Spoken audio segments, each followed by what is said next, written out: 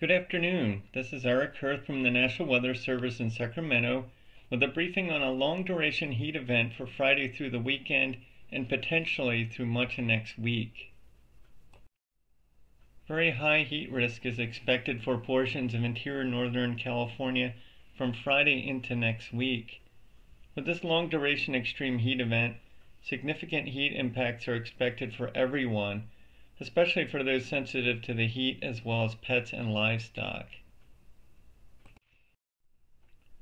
A long-duration extreme heat event will create dangerous heat Friday through at least Wednesday for interior northern California.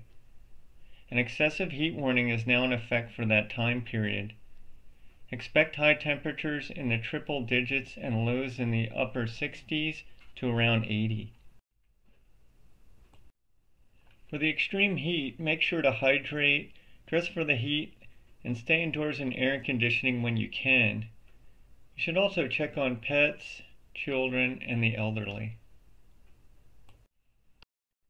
Be aware of the signs of heat exhaustion and heat stroke, and take action when you notice them in you or others. With the extreme heat, make sure to hydrate, dress for the heat, and stay indoors in air conditioning when you can. You should also check on pets, children, and the elderly. If visiting the water to escape the heat, be sure to wear a life jacket and follow these safety tips. Thanks for watching and stay cool.